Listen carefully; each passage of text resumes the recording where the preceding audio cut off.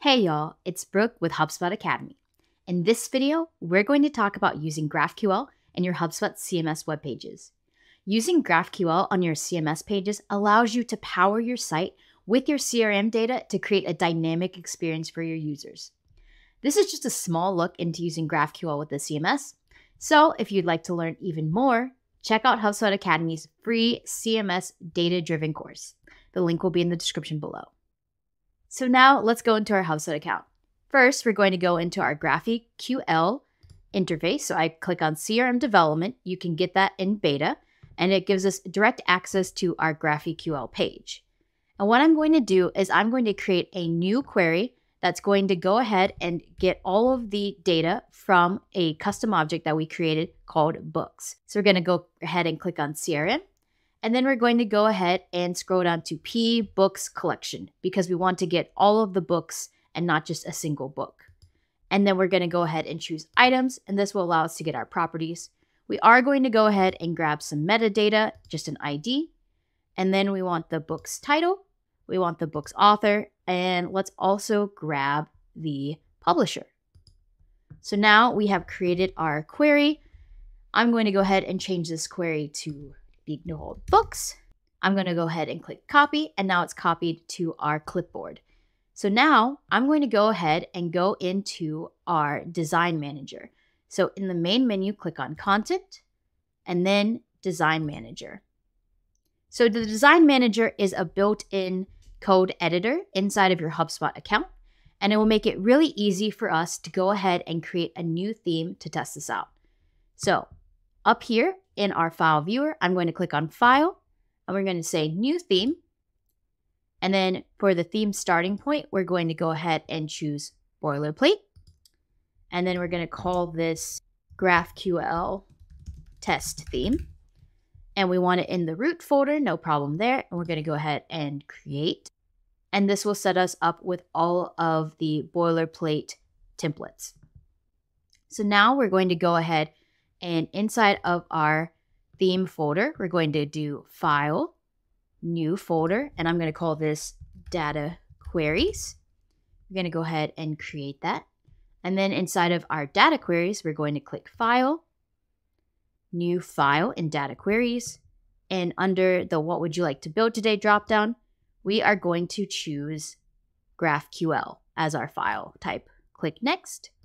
And I'm going to call this books data.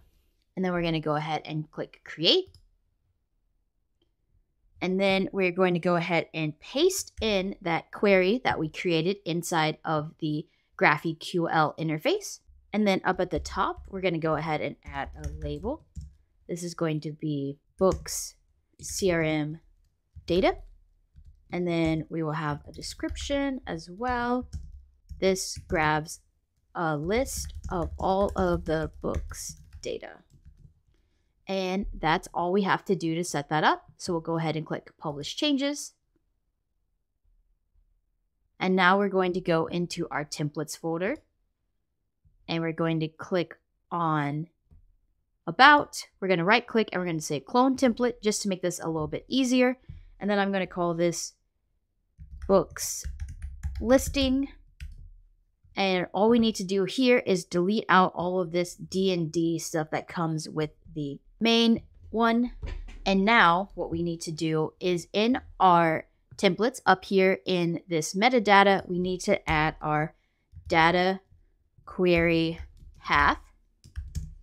And then we're going to just go ahead and in that data queries folder, we're going to go ahead and call our books data. And you don't need to put the .graphql extension on there.